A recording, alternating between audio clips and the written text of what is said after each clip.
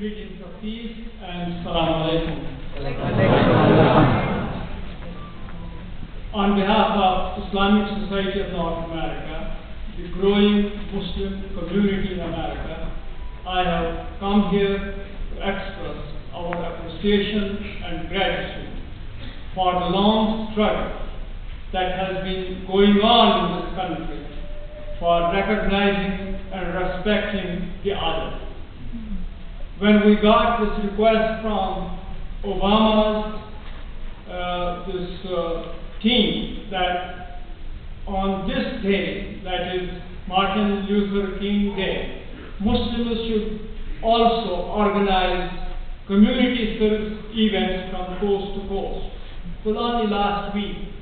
And when we approached our community, within last 5-6 days, they were able to put together 40 events, very respectable events from California to New York Island.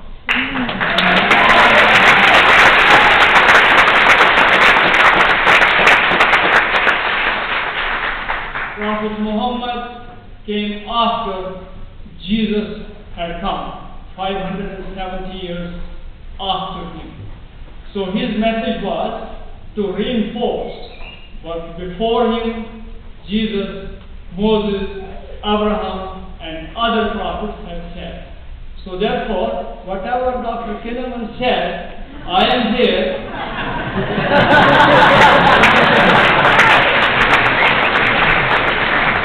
to reinforce that. That is the role of Islam. That it recognizes every religion with respect and with appreciation, because we believe that God created us with an innate sense of right and wrong, and the religions, great leaders, prophets, they came to relieve us from exploitation of man by man. Islam came to give us egalitarian message, oneness of God and oneness of mankind. But when I am standing in front of you today, I remember a unique event in my personal life. I come from Kashmir, and you know that Kashmir today is divided into part under Indian control and part under Pakistani control. And the two nuclear nations have fought 3 major wars that have impoverished the whole region. I was 6-year-old, and that was the only time when Mahatma Gandhi visited Kashmir. My father at that time realized that this is the occasion to take me to him and present me to Mahatma Gandhi. This was 1947, July. At that time, we didn't realize that it was July 4th.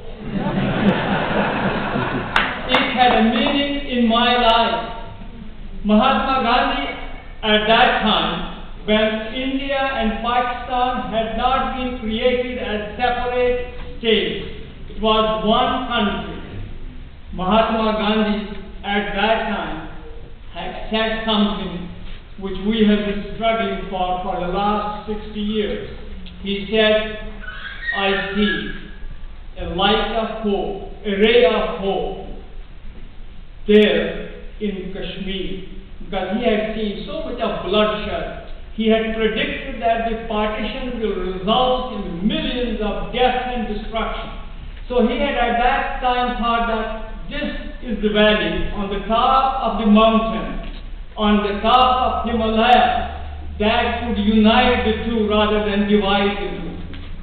So that was a vision. And it is that vision that we who have achieved quite a lot here from that great dreamer, Martin Luther King, whose day we are celebrating today, we need to take that confidence, we need to take that success, the gradual success that we have achieved, to take it globally and see that these difficult dangerous situations, whether it is in Kashmir or whether it is in Palestine, that we take those globally, and this is the legacy that we have created, and we are proud of that legacy. We want to express our gratitude to God, and that's exactly what He has taught us to say. Subhanallah ma shakarnaka haqqa shukrika. Ya Allah, O God, we have not been able to express our gratitude to you as much as we owe to you. So today, we want to express our gratitude. Whatever we have achieved in this direction against racism, militarism, against religious bigotry, and we want to take that legacy beyond the shores of this 50 states and see how we can represent an America that symbolizes that brotherhood, that symbolizes that egalitarianism, that symbolizes that hope. So that is our prayer, and that's where we stand. Thank you.